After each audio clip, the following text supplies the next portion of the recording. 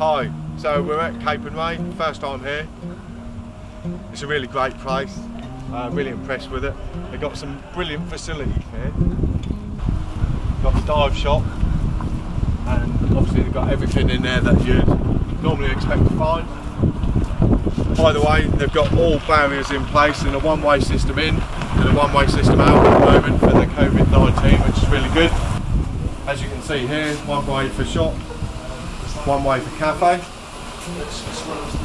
So we'll go in this way.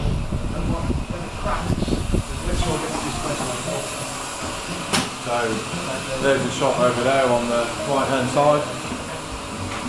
One of the really good things about this cafe is, unlike other places, you can actually come in here with your wetsuits on and your dry suits, even when you're wet, so you can come in. So it's really built around divers and having a really nice experience as a diver. So you can get your food here, CCTV up there. Scuba Diving magazine.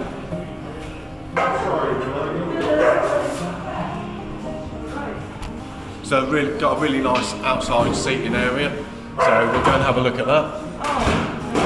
You get a lovely view of the lake from here. The sun's come out as well, which is even nicer. So just look at that view.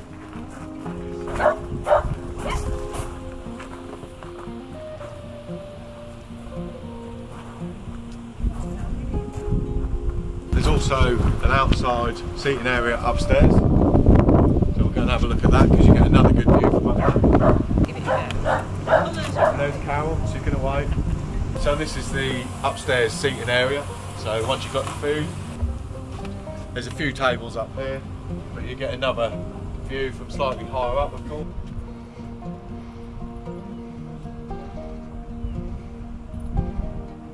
We've just had our first dive at Capernwray, which was brilliant, absolutely excellent. Probably because we had such a good guide. Mark Evans, thank you so much for being our guide today. I know you've done this place a few times, once or twice. Just once or twice, yeah. I'm actually quite glad I managed to remember where everything was. Yeah, because it was great to get the lads up here finally and for them to see why I like Capernwray so much. The viz wasn't as good as it can be, but it was still, compared with what they're used to, you loved it. It was super, it was like the sea. Everyone was saying how bad it was. I nearly never took my camera in. I thought, well, if the viz is that bad, there's no point. I'm so pleased I did, because got some great photos of the Sturgeon, the aircraft, and you know, the viz for us, it's all relative, isn't it? We thought, all relative. This is all right. And I think, because obviously Mark knows where he's going, he's pretending he doesn't know where he's going, but he did. He found everything, and there's so much to see in here, isn't there? So much to see. I think we saw 70% of everything that's so there's still plenty more for you to see. So and I'm trying to persuade them to come back in the winter. The water might be colder, but you can get mega viz. So that's what they want next time. We're happy to do that.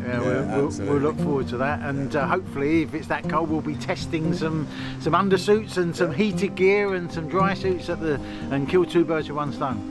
But thank you again, Mark, for being our guide today and finding so much. It was great. Taking the time to come up and see us. That was good. That's what it's all about. Getting out and diving. Yeah, he was. Absolutely. Yeah.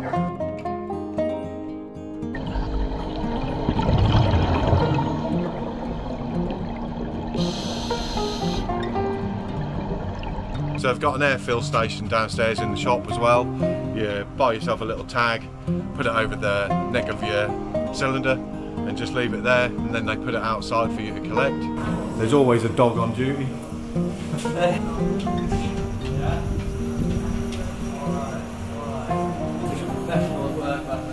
So that's the airfill station, nice and easy. Leave your tanks down here on the left hand side, then they put them outside. So there are facilities up there in the main block. There's showers, heated showers, hot showers up there, and toilets and other things. It's not open at the moment because of COVID, but when it is open, they've got that up there. But they also built this down here for the divers down here, so they don't have to go all the way up to the main block. So you've got toilet facilities down here as well.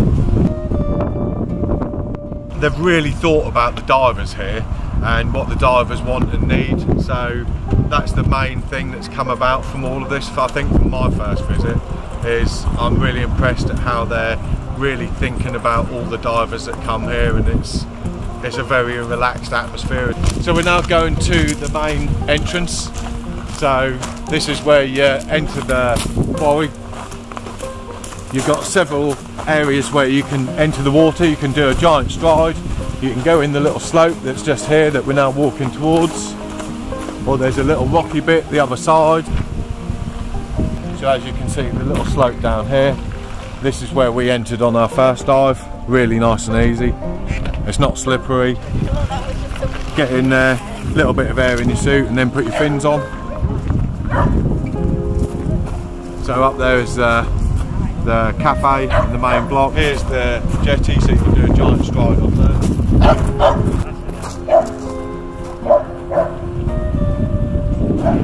This rocky area simulates maybe going in from a shore dive or something like that, where it's a little bit uneven.